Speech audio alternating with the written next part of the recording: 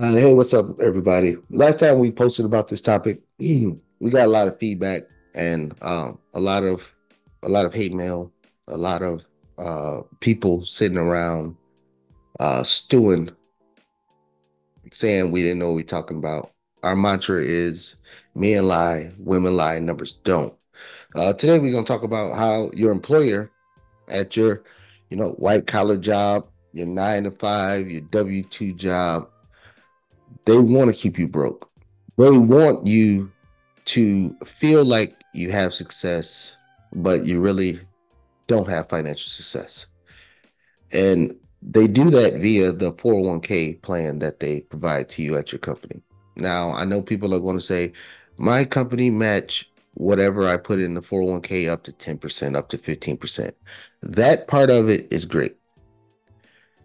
But what they have you invested in is a key element to, are you getting the full match, or a lot of that match is going into expense fees into the 401k? And today we're just going to have a deep dive. We're going to provide the information. We're going to show you the numbers where the employee automatically put you in your 401k. And FYI, most people don't even pay attention to where the employer put them at in the 401k, because if you don't know, when you invest in a 401k, your money is invested. It's not just sitting in a money market account and it's just sitting there like a bank account. It's invested in something. And the automatic investment that your company put you in usually 99% of the time set you up for failure. That's why you see a lot of YouTuber and social media people talking about 401ks are bad. They're saying you only get a 4% return. You should find alternatives. You should not invest in 401ks. Is because they forget to mention the fact why the 401k is bad. Some people just are ignorant of it and they just see the returns of a 401k and then they just say, don't do it. But we're going to dive a little deeper to explain why they say it's bad. But this is an easily correctable thing that can be done to fix your situation with the 401k to make 401ks be good. But if you're 100% dependent on your employer to care about your financial success, then you will fail using the 401k plan. Before I dive deeper, Alec, what you got?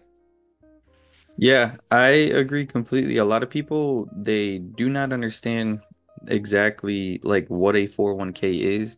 And we actually talked about this yesterday. A lot of people think that like a 401k is some money market account that you just simply are putting, you're just transferring money to, and it's just growing interest, not realizing that their money gets transferred to this account and it's being used to buy certain bonds or stocks, and they don't know what they're actually invested in.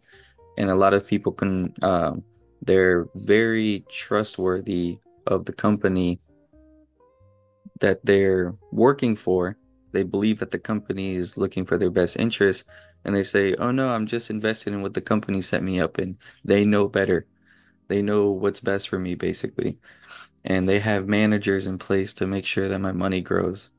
But one of my favorite sayings that you've mentioned is, your employer, why would they want you rich? If they gave you that sense of freedom, you wouldn't work there anymore. You know, if you looked at your 401k and you saw you had $3 million in there and you're only 35, probably not gonna want to, probably gonna feel a little bit, oh, I could cash this out. And even though with the penalties, I'll still bring home over $1 million.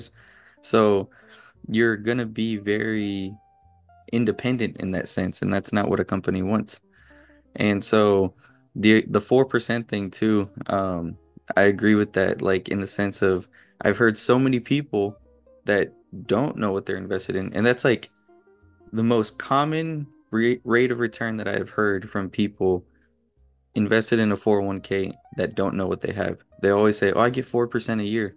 And I'm like, "Good Lord, like that is just so low for, for what you could be making." But yeah, it's more often than not because a lot of people do not know what a 401k truly is. But I'll leave it to you from Right, there. and right, yeah, and before I show the numbers, I was on a call with people that work for a Fortune 500 company, and one of the questions that came up was, I heard they're going to start charging a fee for the 401k. I try not to laugh, um, and I try to hold my tongue. And said to them, "You've always been getting charged a fee to be in the 401k. You're charged a fee if you're in any mutual fund. And that's what a 401k is. A 401k, for the most part, is a basket of mutual funds. Of course, your employer, for most people that don't look, I'm giving this explanation. They give you a basket of funds or mutual funds that you have the option to invest in. Usually, usually a company will put you in a target retirement mutual fund. Target retirement, meaning it's a mix of stocks, it's a mix of bond mutual funds that with the target date of your retirement year, 65 years old. So if you're 20, your target retirement date will be, 45 years away. If you're old like me, your target retirement might be, 2050. But those are usually the default funds that your company put you in. But usually those are the funds that have the biggest expense ratio, and that means a lot of the funds that's going into your 401k are getting paid on administrative fees and expenses that's going out and about. And today we're going to show you, and Alex is going to give me the ability to share the screen here. Just 1 second. All right, go ahead. And I'm going to show you exactly what I mean. All right, let me know when you can see this. Yep. All right, perfect. So I just picked up, a mutual fund that's in a 401k plan. I'm not gonna say what company it's for, but it's a target retirement. But across the board, it goes the same way. So here you go, Victory Target Retirement Fund 2050, and I'm using 2050 because that'll be around the age my target retirement would be for my age. So let's go through it a little bit. Expense ratio. So first off, a half a percent, a little over a half a percent will be taken from you on a yearly basis just for being in there. And I know you'd say a half a percent is not a lot, but a half a percent is, if you're putting money in there, that's a lot of money over a long period of time. So a half percent. Now you see Morningstar here is a rating agency for mutual funds. 5 star is the highest, and usually target retirement funds are usually 2 or 3 stars. So we got that. And then so let's go down a little bit here. I think all right. So here's the quote. All right, so here's the portfolio of the target retirement. So we already paying a half a percent, a little over half a percent per year for the fund. And then in the target retirement, it's showing you here everything that the fund is doing is, equities, non-US equities, fixed income, cash. And then the goal of target retirement is it's more riskier the further you are away from retirement age, and then it gets more conservative when you get closer to retirement age. Just giving you a FYI how these funds work and the purpose of these funds. So it's like a money manager for you to, to conserve capital when you get close to retirement age so you can have some capital sitting there so you retire. But we're going to speak on the expenses only here. So now let's look at the top holdings, right? So you're already paying a half a percent for this fund. Let's go back there again so I can get to it. All right, so you're already paying a half a percent expense ratio for this fund. Now, let's go look and see what this fund is holding. This fund is holding these different mutual funds inside of it. So instead of just buying one mutual fund, now this fund takes your money and buy different mutual funds. Now I'm just going to go through the first one. This mutual fund right here, so it's invested in another Vanguard mutual fund, and we're going to pull this one up. Then this has the expense ratio also. Now this is, almost 0.75% for this expense ratio. Let's go back. Let's go to the next one.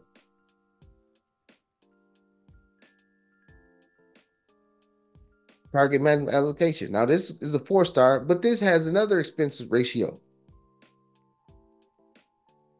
So it's just money going into money, going into money that's charging expenses. And we can keep going down the line here on different funds because all these mutual funds here are going to charge an expense ratio.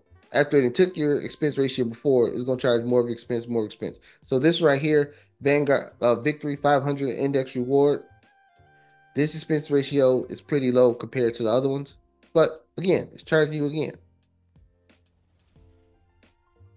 So, Alex, before I go into alternative, what do you think about the expenses that you're being charged on a default investment from your employer? Yeah, so just based off of what our rule of thumb is the expense ratio should be 0.1% or less.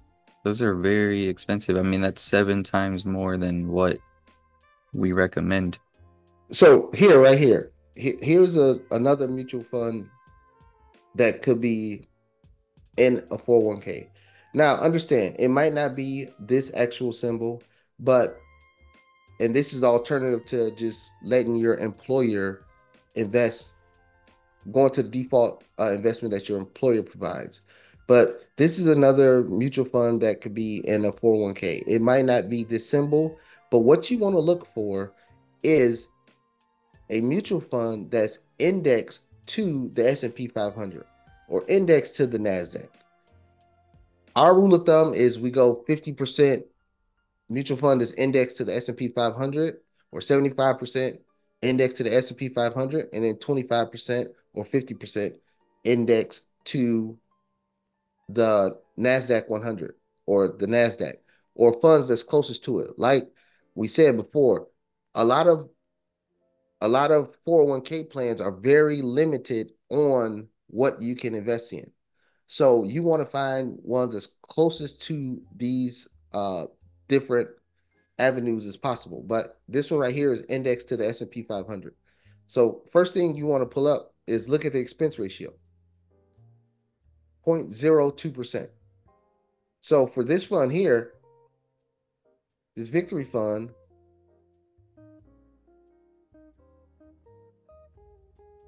this is 0.57%. So this expense ratio for this Victory, and we're not even counting all the other expense ratios that's paid in the holding in the portfolio that you have to pay into. Just the expense ratio just on this mutual fund alone is about 2,500% more than this one. Alex, I did that math right, correct? Yeah. Yeah. So 2,500% more. And then over time, that percentage counts a lot towards the money that's put into the portfolio. All right. So now let's go to holdings so we can show what the holdings are to see that the only expense ratio that you're going to pay is this 2%, this 0.02%. There's nothing added else in it. So just like we did with the target retirement account, we're going to go to portfolio holdings. It's going to show what it's holding. U.S. equities, a little cash, a very little percentage of non-U.S. equities. But we're going to scroll down. Now, this is what they're holding: Microsoft, Apple, Amazon, Nvidia, Alphabet, Meta, Alphabet, C-class shares, Tesla, Berkshire Hathaway, United Health, and then so on and so forth. But if you click these, there's no expense ratio tied to individual stocks. You just buy the stocks, you just hold them, and then this fund only turns over maybe 2% a year. So you say reported turnover 2%, because sometimes on a 1 year basis they add companies to the S&P 500 and they take away usually at the end of the year. So some companies, like this year Uber is coming into the S&P 500 and then one company will leave, but it's not a mass turnover. Let's see what the expense ratio or turnover ratio is for the target retirement. I didn't even look at that. It don't even provide a turnover ratio here. But all in all, that percentage will go, and let's go to expenses, chart risk, And another thing I want to point out, you see this because it's indexed to the market, 5 stars. This is this is a better quality mutual fund. So it's a better quality mutual fund that charges you way less than a target retirement.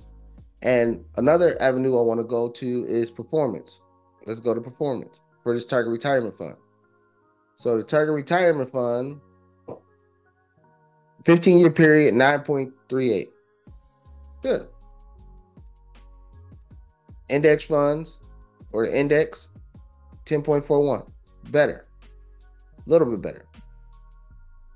So let's go to this one here. S&P 500. So the first one here, 938. S&P 500, 15 years, 14.12%. So you're paying higher fees, getting a decent return, but nothing special, and you're getting a lower return. The alternative is you pay way lower fees and get a higher return. And over time, that stuff counts. And you can see it here. $10,000 invested. Over time, this $10,000 invested will get you about 40,533. 10,000 invested over time will get you around 24,314. So if I'm doing my math correctly, that's almost 100% difference between the return on investment. Yeah, right. Alex, Right. do you see something different? Nope. Nope. So like $10,000 invested, you get 400% on the S&P 500. This one you only get, you know, 21,6, yeah, 21,646. No, right. that's the number. So that right there. And the thing is don't, and I'll stop sharing my screen. I'll stop sharing my screen. So that right there is just providing you the numbers on it. And again, please check your 401k. Everybody just oblivious. They think that, oh, the employer got what's best for me in their mind when they put the money in there. A lot of people just saying, oh, I don't know what I'm doing. So it's better off that they can do it. But the truth is, nobody cares about your money more than you do. So take the time, take the 10, 15 minutes, look at your 401k, see where you're invested, and then make the opportunity changes that you can to give you the best life moving forward.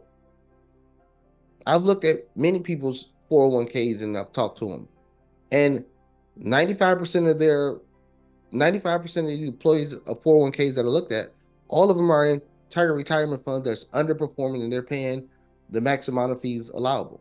When they could just do a simple switch, a simple transfer of funds. You don't have to sell the fund and then take a penalty to move it to another investment. The only thing you need to do is transfer the funds that's in the target retirement account to the things that we talked about today, something that's indexed towards the S&P 500, something indexed towards the Nasdaq, or if you just want to be in the S&P 500 by itself, that's fine. But it's a better alternative to what your employer put you in. Alex, I'll let you close it out. Yeah, guys, with all that being said, if you have any questions, let us know in the comment section. Share this video, subscribe, and we'll see you guys in the next one.